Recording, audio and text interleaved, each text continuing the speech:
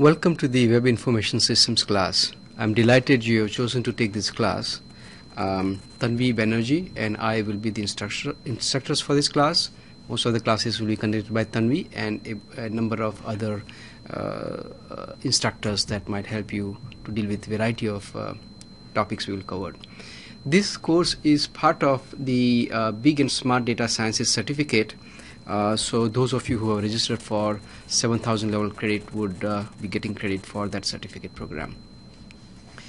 The way we are going to teach this class is called flipped classroom. So most of the classes would have three components. Before the class, you would be watching a pre-recorded online video and other related materials.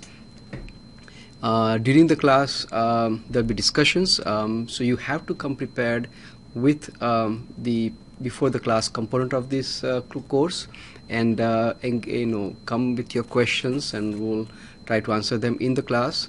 During the class, we'll also have some exercises, so in the supervised manner. So you'll be able to ask questions. So you'll be able to carry out those exercises and request consultation with the instructor who will be out there available to answer your questions. For many of the classes, you will also have exercises which will be graded. Tanvi will talk to you in more detail about how the grading process will work. Now, in the first module of the first class, let me go over the preliminaries and the objectives for this class. What you would have observed, and if not, you should notice, is that there is huge growth in amount of data that on the web, and due to all the things that happen around the web. So you can see in this chart, and the amount of data has grown substantially over the period of year. One of the statistics says that there is as much data in the last 2 years as there has been before for the entire history before that. Right? So in every 2 years, we might be doubling the data that is made available on the web. So with all this data, it becomes very hard for people to make decisions, for applications to use just the right amount of data for achieving whatever purpose the applications are built for. And there are a number of reasons why this data is growing. Earlier in the web, there used to be web pages, and the content was primarily textual content. Those are the standard web pages you had. More and more multimedia data came up. Today, if you see, the largest amount of traffic on the web is video traffic. In addition, somewhere between the time the web started and now, there was an evolution of what we call today social web, the social networking sites, and the amount of data that were created by these social networking sites started to exceed the data that were created before these sites came into existence.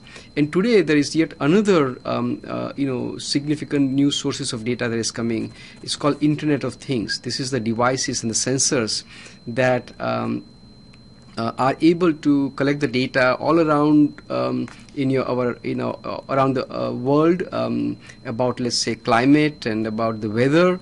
Then there is data around that are collected by sensors on human bodies, and then there are sensors within human bodies that can also collect the data. There is an ingestible pill that basically captures video going through the GI tract of a human, and there are other devices, for example, that deal with cardiovascular systems and so on and so forth. So all these are creating massive amount of data, and this data is becoming again available through the web, and that is the latest growth in the data. In 2008 or around that time, we exceeded the capacity to store all the data that we created. Before that, we had enough disk space that we could store all the data that was created. But now, so much more data is created that we can't even store that. That means either you use that data almost immediately or lose it. Right? So that makes for another challenging problem. Now, and here is, you can see one statistic: more data has been created in the last 3 years than all the past 40,000 years. Okay. The core objective, and what you should notice is that the term we use is web information systems. It's a part of broader challenges dealing with large amount of data. The word information is very important. The web itself, for example, there are a number of definitions of the web, but the definition of the web that Tim Berners-Lee, the father of the web, has used is: the World Wide Web is a universe of network accessible information and embodiment of human knowledge. So it has basically become the largest repository of documents and data, and the largest source of information and knowledge. Notice these three terms: data, information, and knowledge. So with regards to this the scope of the web, what we want to do is to understand how do you effectively access and utilize all this data that is made available on the web. How do you build data-centric web applications, and how do you convert the data into information? It is the information that humans use to make decisions. It is the information that humans use to take an action, right? So it's very important. The data by itself, as I will show you in the next slide, has much less value compared to the information. So there is that particular aspect that we'll be looking at. How do we build and share utilize the knowledge? That is another kind of topic that we'll deal with. So here on this slide, I introduce to you an essential part of the terminology. At the bottom of this pyramid that you see on the right hand side, you will see that there is data, right? And here's an example of the data. Raw data is something that might be like this, right? The data basically stands for symbols, signals, stimuli, observation, facts. So, for example, the data would be, let's say, 8, and that 8 happens to be by itself not very meaningful until you know that that 8 is the degree Fahrenheit temperature right now as I speak, right? By itself, the number 8, which is what the data is not very, very meaningful, right? And hence the need for thinking about information.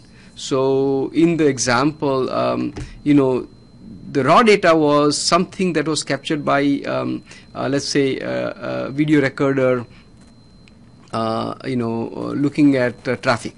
But the information could be, and the meaning of that data could be that there is south-facing traffic light on the corner of Pitt and George Street that turned red, right?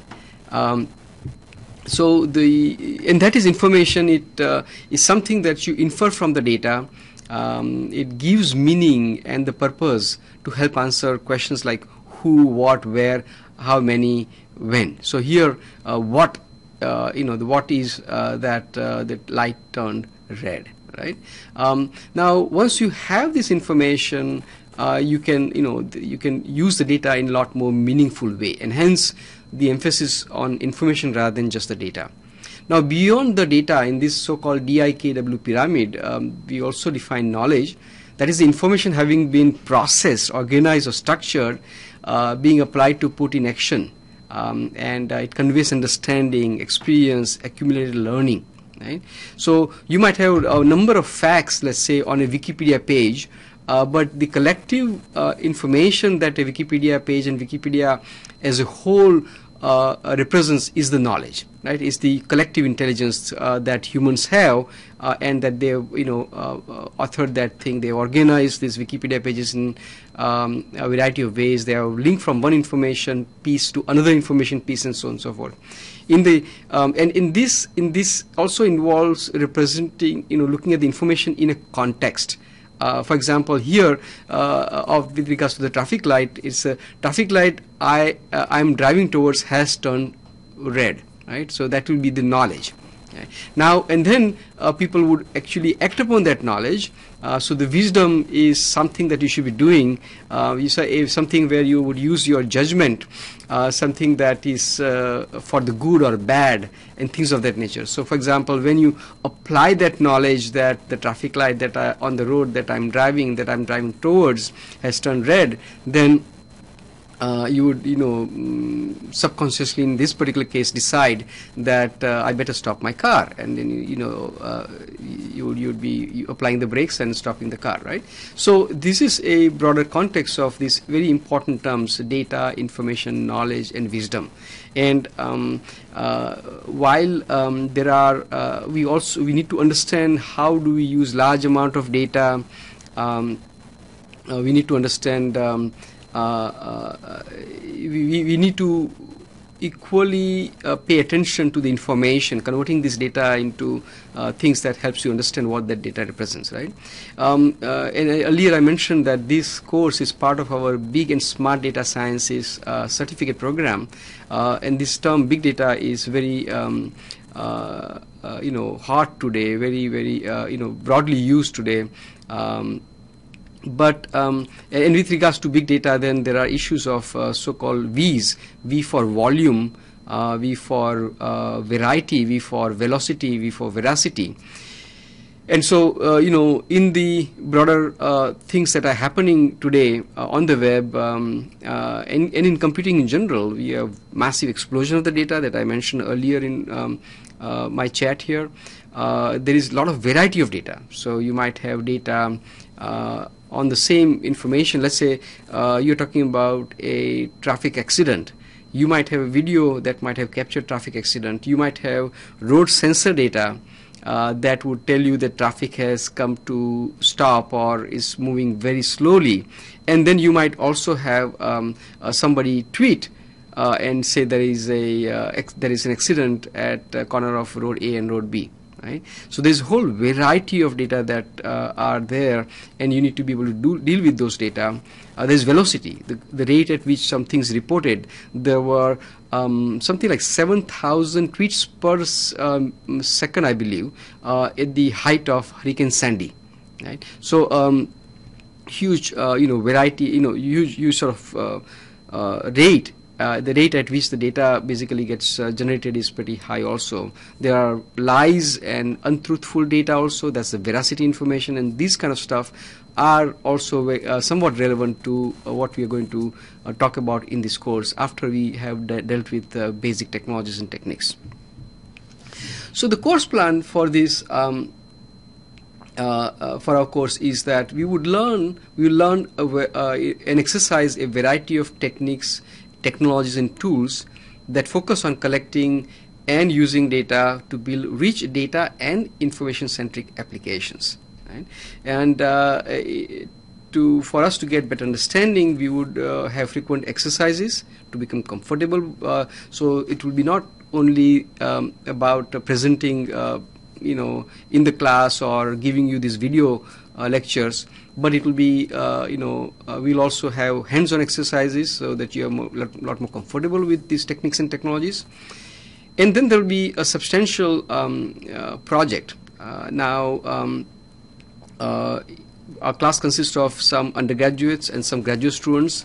And the graduate students will be expected, particularly those who have registered for 7,000 level credit, would be expected to have additional assignments, and also they'll be expected to carry out more in-depth, more demanding project in this class.